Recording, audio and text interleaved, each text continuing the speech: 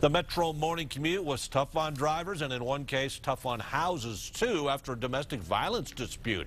About 8:30 this morning, a pickup truck driven by 34-year-old Robert Salazar clipped not one but two houses on Hermosa in southeast Albuquerque. Police say it started when Salazar had a domestic violence incident with his wife at their home.